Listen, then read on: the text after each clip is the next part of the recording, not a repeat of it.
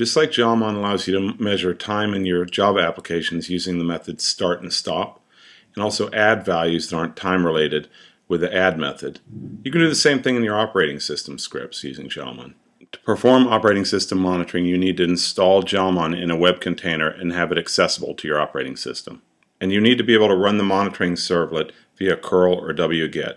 Let me show you an example. JAMon now comes with scripts that allow you to call start and stop from within your other scripts. In this case, you can see we're timing how long it takes to do a backup with start and stop. In addition, there's a jadd script that lets you count other numbers, such as in this case, the number of megabytes in a particular backup. The monitoring scripts simply translate the arguments into a curl or wget call. Here you can see the monitoring servlet is passed in the backup size, the units, and the value of 650. Now let me show you some of the scripts and how they work. The JAMon distribution now comes with a directory called osmon, which contains the following scripts. From these scripts you can time any other script that you have or any other process that you're running on your operating system. Let's look at a few of the files first. JAMon README text has directions on installing the operating system monitoring and how each of the other scripts work. For example, here you can see how jstart works, jstop, etc. One of the first things you'll have to do is to go into http://prog.sh. This is how your other scripts know how to find your JAMon server. It comes defaulted to a localhost server. You just change that to whichever address is appropriate in your situation. The jtest script shows you how you can call JAMon with many examples. Let me make a couple calls just so we can see what this looks like.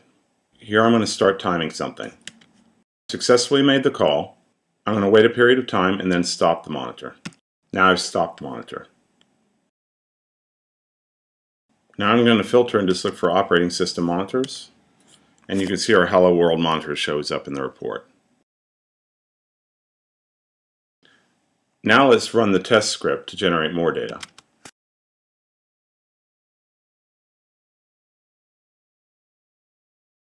And now we can look at the data.